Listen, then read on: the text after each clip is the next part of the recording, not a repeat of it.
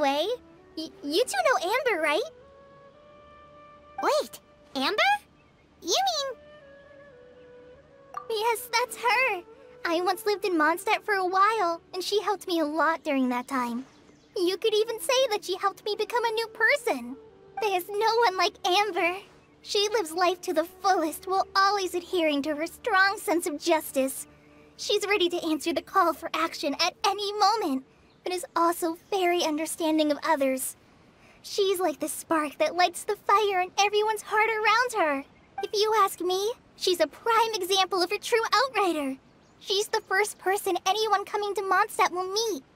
You can't help but be enthralled by her charm and enthusiasm, causing you to fall in love with the lands of Mondstadt and... sorry. Paimon thought the work of Outriders was a little different from what you just described, but one thing's for sure, you really like Amber. Sorry. I was rambling on just now. It must have sounded kind of weird. It's alright, Collei. Knowing that you're a friend of Amber somehow makes Paimon suddenly feel a lot closer to you. So, how do you know that we've met Amber? Well, after I returned to Sumeru, Amber and I have stayed in touch by writing each other letters.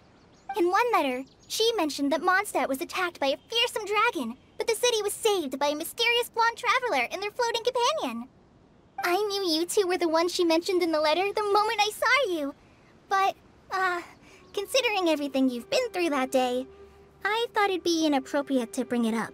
Ah, so that's how you knew. Yep, so please know that you two have my complete trust. Really. I wish I could tell you more about the Genshin Archon, but I have been away from Sumeru for some time, and I haven't read any books. Sorry.